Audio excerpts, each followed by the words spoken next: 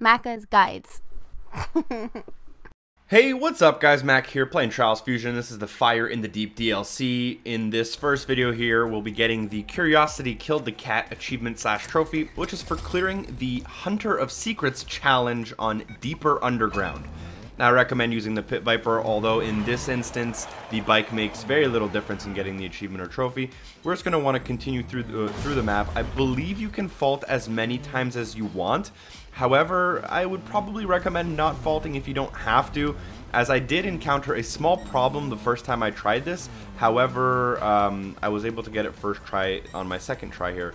You'll come to this checkpoint about a minute in if you're decent, where you'll see a small no bikes allowed sign just behind the checkpoint.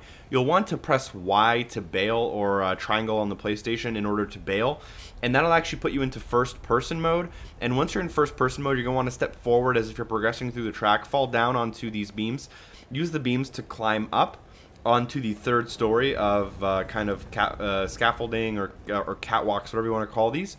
Once you're in the third story, you'll see these two tunnels in front of you.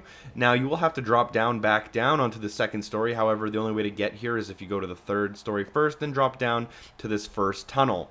Instead of going forward into the tunnel, you're going to want to turn left, go through this bush.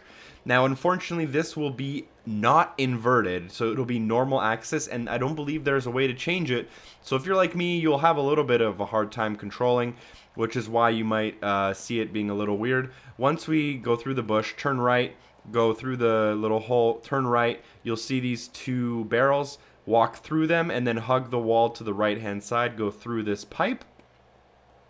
This is going to take you about 3 to 4 minutes in total, so you'll want to keep that in mind. Make sure you don't get lost, or else it can be very disorienting in terms of getting back to where you need to go. Once you exit this pipe, you'll see a big arrow. You're going to actually want to follow that arrow, and then just progress forward and keep progressing forward. Once you reach this vault / gate in front of me, you're going to want to turn left and head up the ramp. Use these beams in order to keep going. Make sure you don't fall off, or you might have some headaches coming up. Continue into this big room. You'll see a beam that comes across the top of the room. In order to get there, you'll need to turn left through these barrels, through this box, turn right, and then keep going behind this wall. You'll see a small staircase, and now you'll be able to use that beam that goes across the top of the room. So you'll want to cross across that beam, go up this ramp into this tunnel. Again, the only controls you're going to need to use, typical FPS controls, you're going to be moving your character with the left analog stick and looking with the right analog stick. However, again, it will be not inverted. Once we reach this end, you're going to see some pylons on one side and a gate on the other side. We're going to want to head for the pylons to the left. You'll see there's a bush in front of the pylons. We're just going to walk through and fall through the hole. Once we fall through the hole, we're going to see this. Now, you might have seen this, but if you took the wrong way, you'll see it through a gate and you won't be able to access it. So what we're going to need to do is just walk straight into it. However, we are not done quite yet. There is still a little bit to go. You're going to watch about a maybe 15-second cutscene type thing going on right here. There's some music and some cool sound effects going on. Kind of sounds like the X-Files. I'm sure there's a reference in here somewhere. I'm not 100% sure what this is a reference to.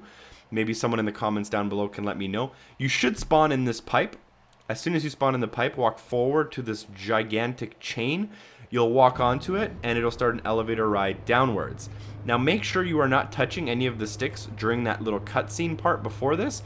I had a problem where when it spawned me into this area, it actually spawned me outside of these pipes, and I fell down and died. I had to restart the whole thing over again. So once you ride that elevator with the chain down all the way, you should look forward. Directly in front of you, you should see this screen. Just walk up to it and watch this screen again. I'm sure this is a reference to some kind of horror movie, some classic that I must be missing probably because of my age.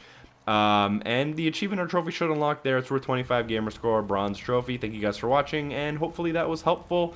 Make sure you like if it was. You can also comment if you so desire, and subscribe for future content similar to this. Peace.